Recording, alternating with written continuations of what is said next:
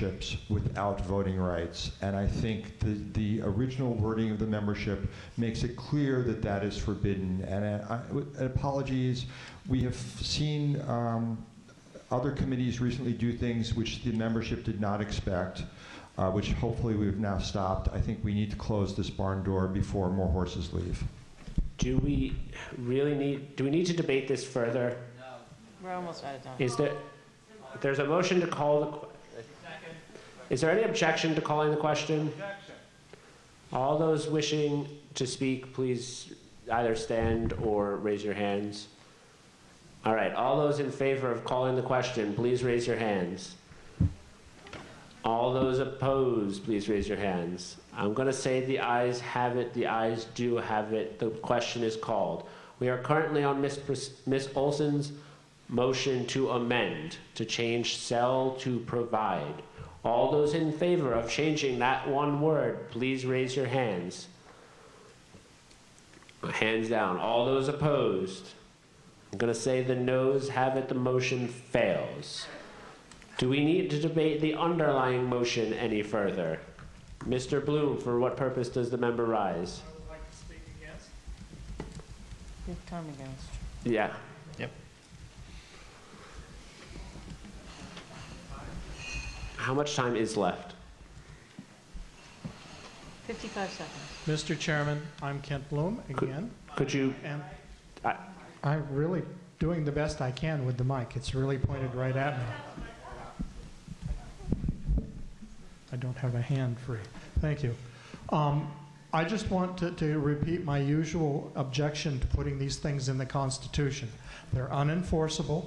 They're useless, and all they do, they're no more effective than a continuing resolution of the business meeting, because we have no way of doing anything to a Worldcon that does something different from this. I think there are likely to be Worldcons that want to have membership structures somewhat different than this.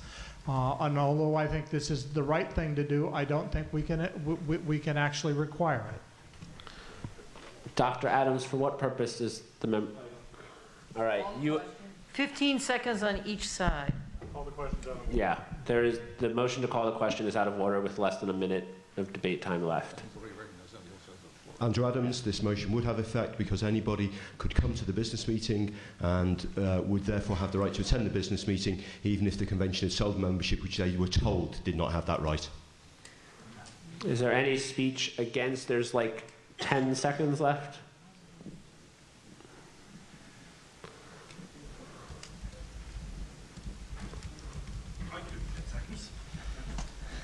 Mike Van Helder. Very briefly, I've been attending Worldcons for 15 years. If in the first 5 years I had attended Worldcon, there had been a membership on offer which included full attendance but did not include the right to come to a business meeting, which was about as fun as a root canal at 20, I would have happily taken it. Can I get your name? Mike Van Helder. Oh, okay. I'd like to put the question to the floor. Is there any objection to that? No, it's fine. Yes, okay, so we're out of time anyways, yay. All those in favor of the underlying motion, which is B.2.9, please raise your hands. All right, hands down, all those opposed. The ayes appear to have it. The ayes do have it. B.2.9 has its first passage. We have one more item of business.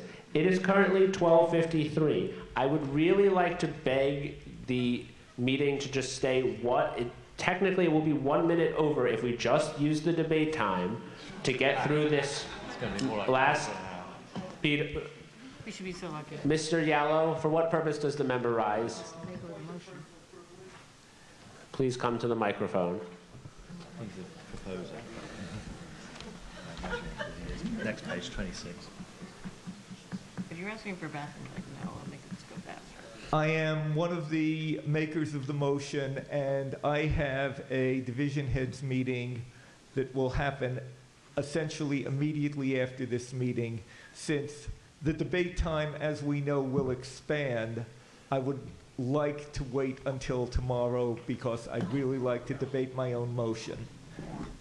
I speak against that. I don't think it's really. Move to adjourn for the day. Ben, I have a problem because I have to leave tomorrow no later than 2:45 to make my plane home. There's this microphone. Yes, Mr. Stanley, for what purpose does the member rise? Given that Mr. Gallo seemed to forget that he could do so, I move to adjourn. The motion had already been made, but He didn't make it. he made it. I just didn't have a microphone that was turned on to recognize him. Is there any objection to adjourning for the day? Yes. All right, we're going to vote on adjourning. All those in favor of adjourning for the day, please raise your hands. Hands down. All those opposed? I'm going to say the noes have it. Yeah. Mr. Breitbart, for what purpose does the member rise? Oh, God. Move to amend the motion? Please come to the microphone. Seth Breitbart, I move to amend the motion to say, except that in the case of death of a natural person holding a supporting membership, it may be transferred to or from the estate of the decedent. Letting it die in the estate is not useful. There's a second. Mr. Yallo, do you want to speak against the amendment? I would like ruling from the chair as a point of information. Please come to the microphone. I thought it was going to be quick enough. Point of information, am I correct that once a membership has been transferred to the estate of a person, it is no longer held by a natural person, but is instead held by an estate, which is, by definition, not a natural person? Oh, right, looking at cursing it that way.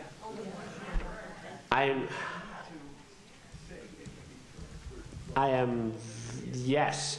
As not a legal scholar, yes. He is correct. I withdraw my amendment. Okay, we are now in debate on the, Mr. Yallo, do you wish to speak in favor of your motion, or, okay, then.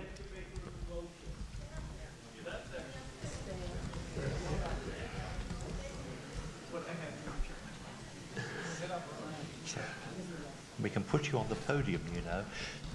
What this motion does, Pick up the mic. Ben Yallo, what this motion does is it separates membership in the society, of which we are all members of the World Science Fiction Society as a part of this particular body, and the right to attend the annual meeting of the society. What this says is you join the society because you believe in the principles of the society, you believe in the activities of the society, you want to join the society, and you make that decision irrevocably. However, the decision, which is frequently based on things like, I don't have enough money, or I do have enough money, or things like that, to attend the annual meeting of the society, which is this, should clearly be able to be transferable. But if you're in, you're in. There is also, besides the philosophical question, the administrative question. Speaking as a past site selection administrator and past Hugo administrator, it is an almost impossible task to verify who has what rights, particularly because they tend to get transferred and we lose track. It makes site selection and Hugo administration far more feasible. Ms. Deneroff, a speech against. I spoke with Bruce Farr about this earlier this weekend, and he says that very few people actually transfer the memberships with voting rights. It is not an administrative nightmare. It would make it harder for people to join the Worldcon, to attend the Worldcon, because these days people speculate, I'll buy a membership now, and if I can't go, I can sell my membership. If we put this restriction in, we will have fewer people buying their memberships because they won't know until the last minute whether or not they can attend. Is there a speech in favor